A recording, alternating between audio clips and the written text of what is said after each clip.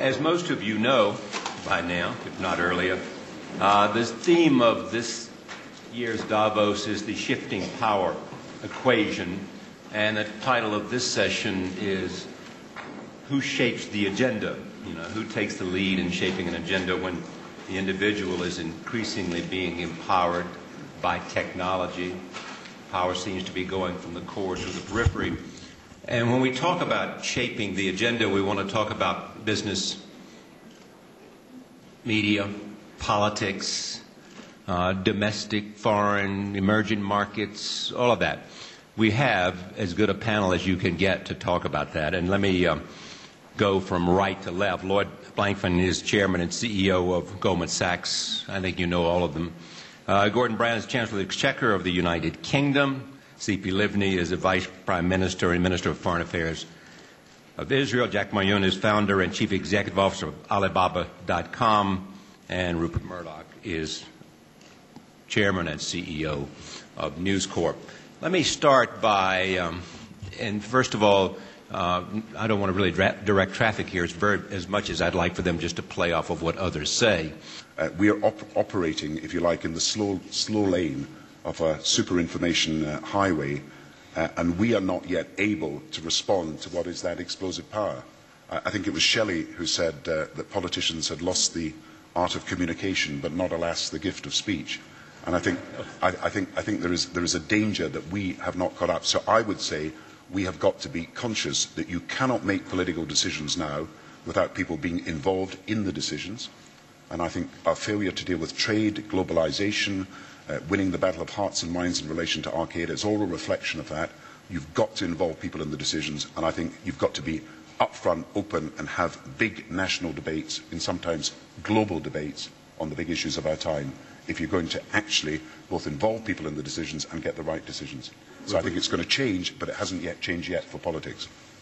These people who are blogging and who are on the internet, for the most part, are what we might call the internet generation, people under 35 or under 40. They tend to be more idealistic. They express themselves more strongly. We shouldn't be terrorized by it, but really we are seeing an explosion of freedom of expression. We have to take note of it. I think it is making a very great change, and we're seeing it even in business. Gordon mentioned the climate debate. I know when, as a company, we went around and said we want to become carbon neutral, I was amazed at the enthusiasm of all our employees. They were well aware of the issue and all wanted to join in. I didn't know that feeling was there at all. But that is, in effect, something from the internet. At the end of the day, regulated entities like ourselves, and to some extent, everyone's regulated either officially or through the press, by the public through the press. There's a price to pay for our privileged position. In the emerging worlds, it's very, very dramatic. You had formerly command economies now believing that the best decision-making is going to be made by the markets and going headlong into developing those market mechanisms, taking their companies public, attracting outside capital, and most importantly, having the decisions for how that capital is allocated being made by a market such that 10,000 decisions could be made in a day instead of one decision being made at a time by an official sector in a command situation. So it's very, very dramatic changes. When I doing business in China, especially on such a sensitive area called the internet, and everybody think about China internet is about censorship, but to me, it's not that serious. Because 15 years ago, when we do internet in China, and China government was saying, no internet, it's so dangerous. But I thought internet is so new to any government. So the way is not to go against it, just go and educate them and tell them. So as an individual, as a business leader, I always think that, well, doing business is doing business, nothing to do with the government. So I have my philosophy in the past 10 years, in love with the government, but never marry them. I come here only to say that the answer to who shapes the agenda is not me, it's not the politicians anymore. But the truth is that, especially when it comes to international decision-making, it is based on images and perceptions.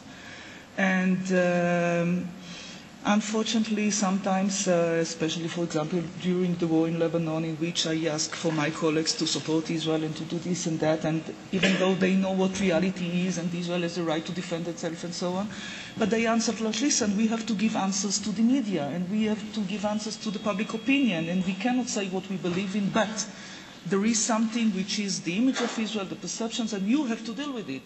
So they sent me in a way to handle the situation in the media in order to give them the possibility to do what is right in their eyes. The nature of the change is that people are getting information all the time. As far as the Middle East is concerned, you've got to be conscious of the fact, I think someone wrote that there were 6,000 Al-Qaeda related websites peddling violence, peddling extremism, trying to shock people one way or another into supporting extreme violence. And you have therefore got to go out and counteract that. You cannot say we're going to practice secret behind closed doors discussions anymore. You've got to go out and put your view. And the failure of politics at the moment is that we haven't woken up to the fact that with all the citizen power, with all the consumer power, and with all the audience power, you have got to go out and persuade people. I do believe that government has to be much more open. But it really hasn't changed the agenda, although all governments, reasonable governments, have always tried to improve the lot and to protect their people. And I think the Internet, viewed properly, can be seen as something that is helping that. I think we should welcome it. There's tremendous pluralism of viewpoints. It's not as though there's just one government broadcaster in every country. I mean, even in Afghanistan, there are private television stations now. I think that we'll just have to let this go, and politicians have to realize that this is happening and that everything is open. I think all the debates today we had and all the debates we had in Davos should be on the internet in China, let more people know about it. I'm amazed every time I come here, learn, and so I was just looking at him. I think I'm full of excitement by learning this, but a lot of Chinese people, they have the right, they should know it. Because every time I go back to China, talk to people what I've learned at Davos, what I have heard about globalization, corporate citizenship, people look at me like, what are you talking about? But this is exactly the internet can help. The people that drove us to have an environmental policy, the people that drove us to participate in this immunization financing that we supported, that Gordon Brown and his government drove, are really done because the people of Goldman Sachs, but the people of other firms in financial services and in industry broadly, need today to work for institutions and be associated with institutions that stand for something in the world. To be proud of an institution today means to be accomplishing something that's positive for the world and not just that makes money. I believe that governments cannot share the responsibility with the private sector because at the end of the day the responsibility is on the government's shoulders. But as long as the companies understand that they have to do something which is more than just business, but to work with society and work with the people, so at the end of the day this can create an atmosphere in which the governments believe that they can give more to the private sector and be less involved in these places. What we've been discussing this morning, we're responding really to the rising aspirations of people expressed in new ways in multimedia sort of forums. And I think the whole of the political and decision-making system has got to be better at doing so. Churchill used to say that those who try to build the present in the image of the past missed out entirely on the challenges of the future. Thank you very much. Thank you for joining us.